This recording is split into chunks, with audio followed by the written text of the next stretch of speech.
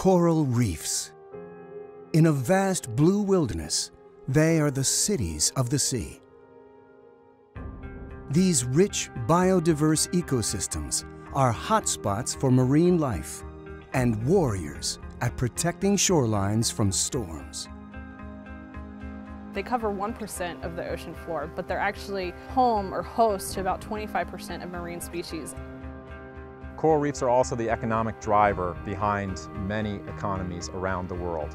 They provide a critical food source for millions of people.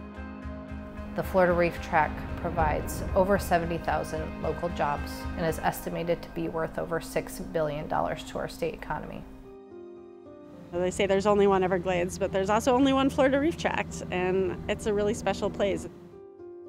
Like most coral reefs around the world, the Florida Reef Tract has declined over the past few decades.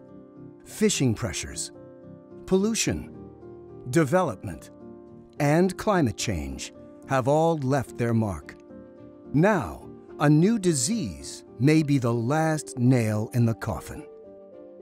They're stressed and they get disease. They're more susceptible to it. This disease is unprecedented in its scale, size, and its effect on coral reefs in the Florida Reef Tract. We're kind of up against these ticking time bombs of losing corals every day and trying to implement the best strategies that we have while simultaneously trying to develop new ideas. What is this disease? What are scientists doing to prevent the spread? And will it be enough?